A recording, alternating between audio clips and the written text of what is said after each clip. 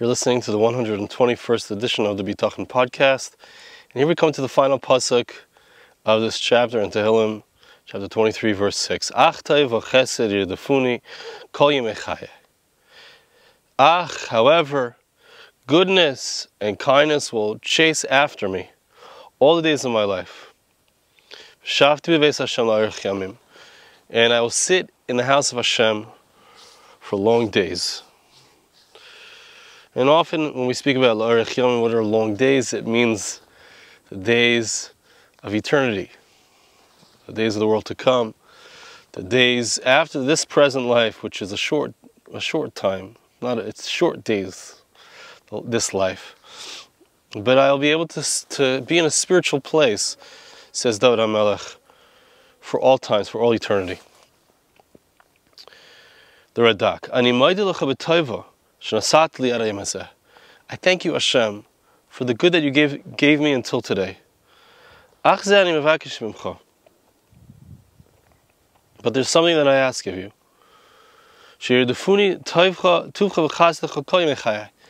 I would like to request of you, Hashem, that the good that you've given me, the good that I'm thanking you for, not be a one-time good, not be a limited good, but rather, let it be something which I experience all of my days, all of the days of my life. Let no battles from involvements in regular worldly matters, let them not cause me any distraction. Because I want to be able to sit in the house of God. I want to be able to pursue spiritual matters for long days. So it sounds like the Radak is understanding Arich Yamim in a simple understanding. I want to be able to spend the length of my days, the main part of my time, on spiritual pursuits. I would like to be able to sequester myself there, to be alone, with the Torah, with spirituality, with you, Hashem. So that I can prepare my heart and my thoughts for your service, for serving you, Hashem, and to unifying you. That's the Radak. Beautiful. So, Hashem, give me good. Continue to give me good. Always give me good. Why? So that I can serve you properly, so that I can invest my efforts into spiritual matters. The Sforno. The main thing, the only thing that I ask for, Tov, lekach Tov. What's good? What's this ach Tov v'chesed yirdefuni? What is the good thing? Says this foreigner that I'm requesting of Hashem. It means the lekach Tov. What's the lekach Tov? We refer to it. Ki lekach Tov nasati lachem. What is that good mekach? That good thing to acquire? It's a reference to the Torah. It's a reference to Hashem's teachings to us, the spiritual teachings of the Torah and wisdom. So I want that. I want that good. V'chesed shel HaKadosh Baruch Hu. I also want the kindness of Hashem. She'yitein li dei machseri. That Hashem give me all of my physical needs, all of those things that I need in the physical realm. I need the Torah, that's Tov.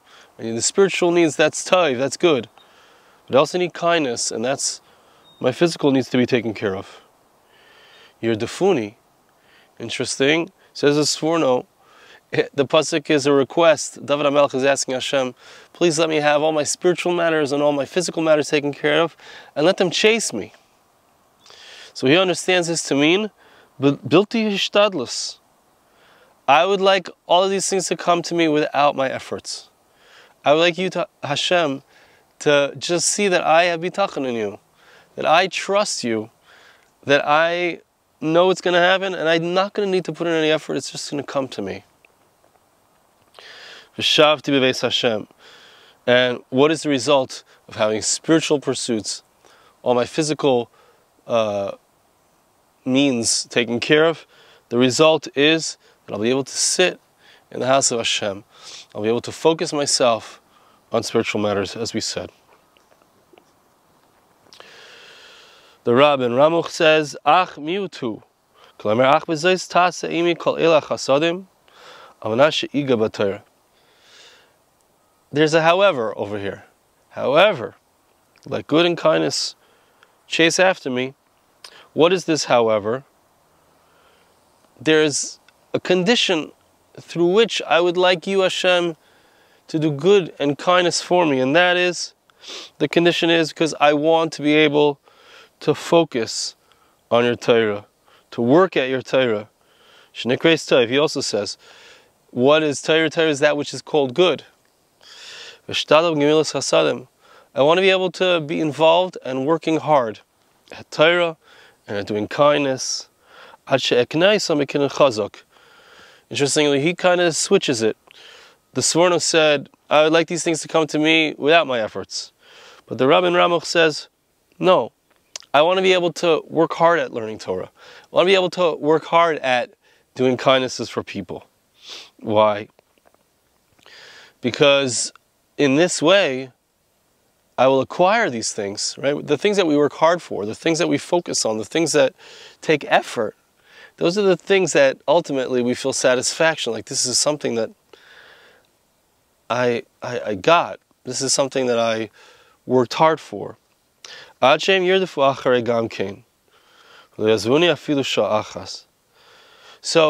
he's saying that David HaMelech is praying, look, I want to be able to have these things. I want to have Torah. I want to have chesed.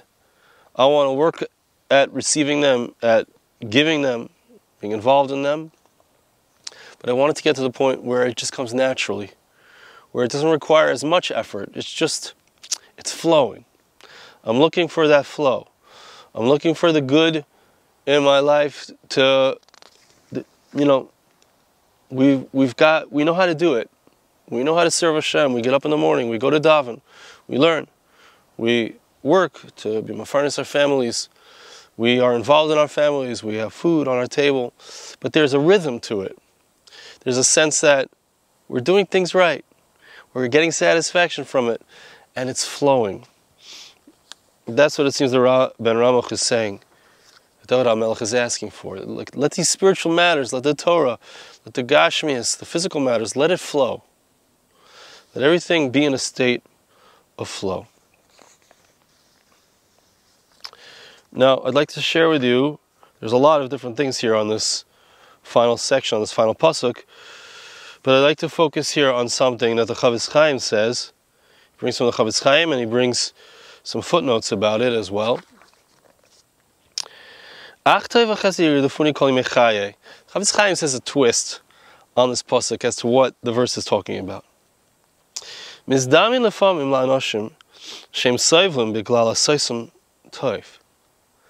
Sometimes a person, it seems like he's undergoing difficulties because of the fact that he did good, right?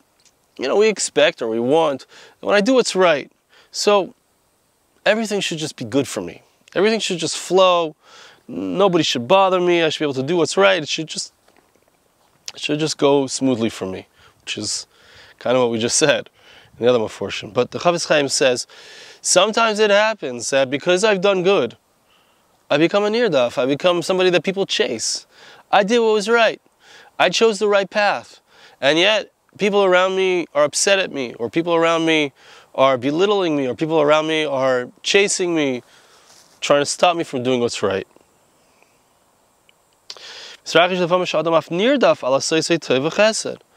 Person can be chased because of the fact that he did what's right, what's good and what's right. Barama emesi shall call Adam nigzer lizbol redifos memela. Chofetz Chaim tells us an interesting thing. He said every person, it's decreed upon them that they're going to undergo and they're going to have to go through a certain amount of difficulties in their life. They're going to have to go through a certain amount of being chased by others, being belittled by others, being mistreated by others. The question is, how do you want that to come? Lefichach, mutav sheredifos tavoina beglal asais chesed. It is a better thing. It's the best thing You're going to have these things, these difficulties, these challenges. You're going to have people who are your enemies no matter what. So it might as well be that you're doing what's right. You're doing tov v'chesed. You're involved in good and kindness. And that's the source of the challenges that you experience. And let it not come from other sources. Interestingly, the Chofetz Chaim says, this is the simple understanding of this verse.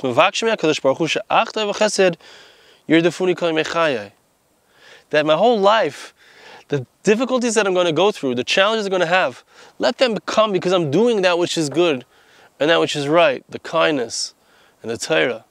Let it be that that's what people have a hard time with me, because I'm in action, I'm tough when it comes to doing what's right and doing what's good. And he brings in the notes here, Vagoyna Stipler Kosov, Be'igeres, Perish Zemeh Chofetz Chaim. The Stipler brings this explanation of the Chofetz Chaim in the Sefer Kraina de Igrsa, Chelik Beis Michtav Chav Zayin, second section, 27th letter. There's a particular individual who is very active on behalf of Torah causes, and he had tremendous hardships because of it. And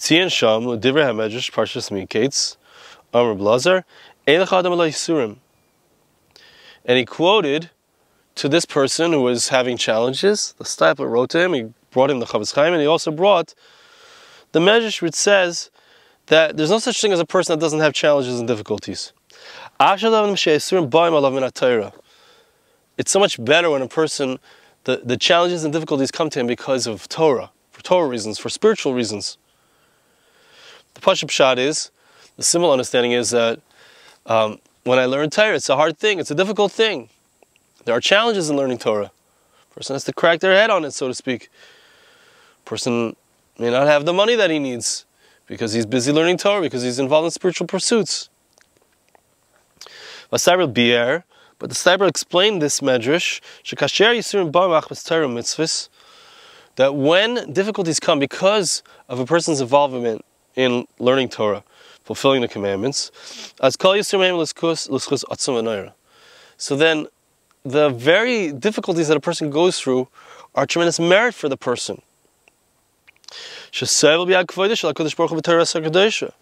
Because now the challenges and difficulties that I'm going through them because of the honor of Hashem, the honor of the Torah. If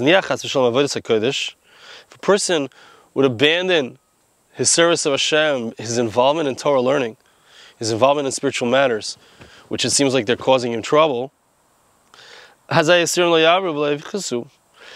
difficulties won't pass, they won't go away, he's still going to have those difficulties. They were nixed upon him, they're decreed upon him.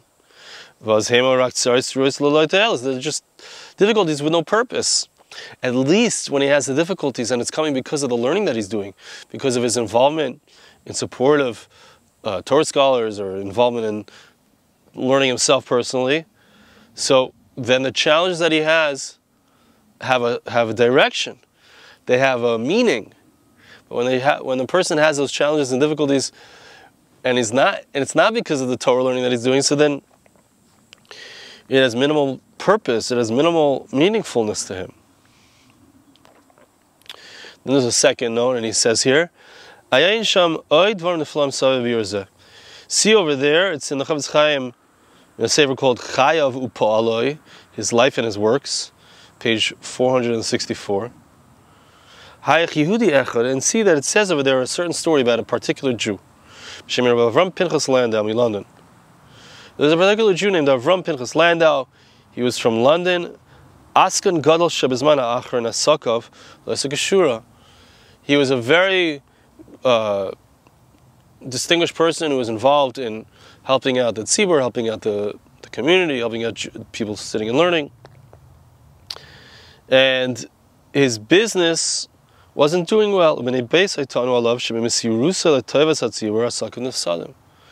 family said, look, you know why this is happening? It's because you're so involved in tzarchei tzibur and the community's needs.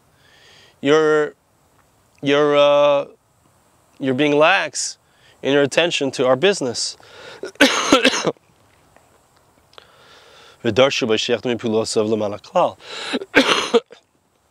So his family said to him, please, you must stop being so involved in the communal affairs. He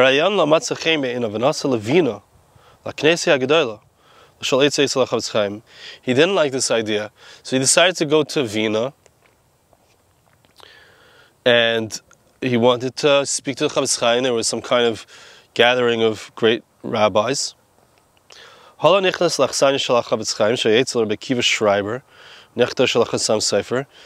reaches the particular location where the Chofetz Chaim was staying, at the grandson of the Chassam Sofer, Rabbi Akiva Schreiber. It was Shabbos. It was Shabbos by the third meal. The house was filled with people.